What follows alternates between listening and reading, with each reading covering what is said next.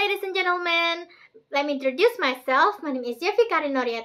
In today's video, I would like to explain you about complaining. So, what is complaining?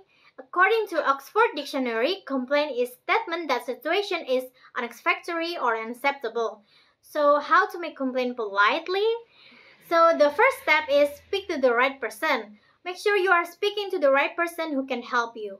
For example, could I speak to your manager? Or maybe you can say, could you tell me your position and your name, please? At this point, just don't forget to ask questions first to check who actually you are talking to and take a note. And the second step is be politely and don't blame the person. Before you state the problem, please stay calm as possible. Don't blame the person you are calling because it will not help you in every situation. Just focus on the problem, not the person. And the three steps is state the problem clearly and calmly. When you state your complaint, just don't forget include as much relevant detail as possible, including names, places, times, address, person, times, and etc. You can say, I need to make complaint, or I'm afraid I'm not satisfied with.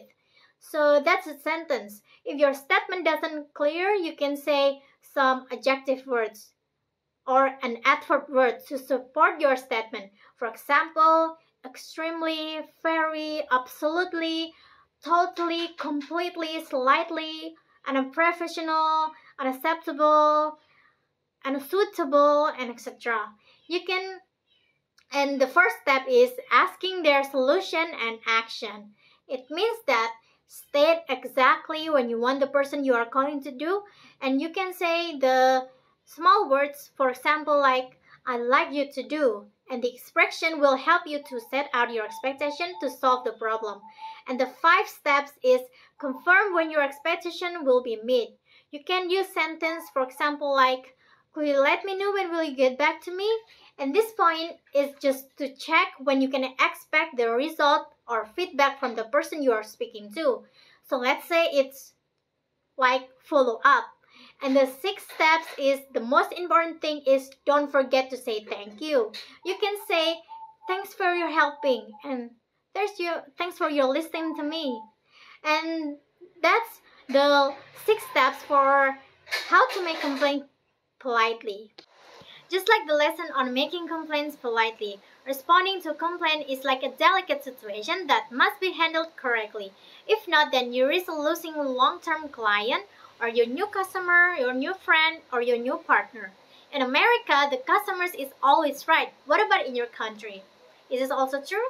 And I bet Indonesia is also true. If so, that it is necessary to know how to make upset customer to be happy again. So, how to respond complaint politely? For the number 1 step is listen. We have to listen. We know that the customer is angry, upset, mad, disappointed, and etc. And I know this is not fun, but it is necessary to listen to their problem carefully. Just like we listen to our best friend. We can use small words and show that we understand them. You can say, I understand. Or maybe you can say, yes, I see. So after that, you can summarize their point. For example, you can say, I'd like to summarize the situation to make sure I understand everything correctly.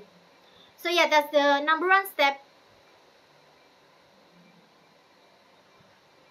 So yeah, that's the number 1 steps. And the second number steps is apologize. This is the most important thing and most difficult step because your customers wants an apology more than anything, like sensory apology. For example, you can say, I'm really sorry to hear that. I understand how difficult, frustrating that would be.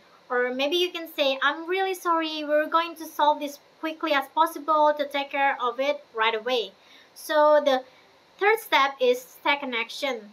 This step is to make customer loyal and satisfied with us is how we deal with complaints and how we find the solution and fast respond to solve the problem. We can use small words or small sentence like, let me discuss this with my manager and get back to you later today with solution. For the number 4 step is follow up. After you resolve the problem, follow up is to make sure the customer is satisfied with us. You can follow up with quick phone call or email message. You can ask some question or statements to check on your customer and make sure everything is okay. For example, was the problem resolved successfully? Or maybe you can say, is there anything else we can help you again?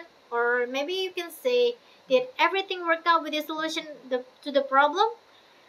Please let us know how we can help you if any other issues.